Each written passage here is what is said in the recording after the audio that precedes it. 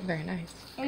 And So, hold on, sorry. These dry. 2 bowls each have watermelon in them. One is red and one is yellow.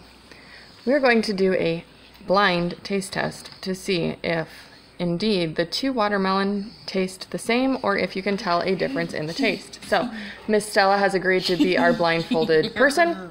She cannot see. Stella, how many fingers am I holding up? 3. Okay. I'm pretty sure that she can't see anything.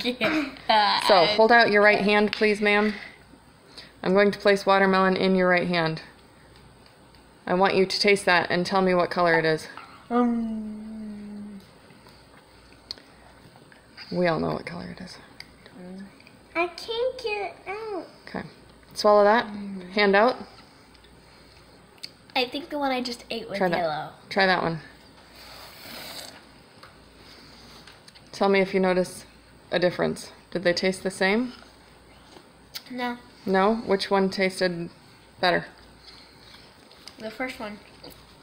The first one? Was the first one yellow? What did the second one taste like?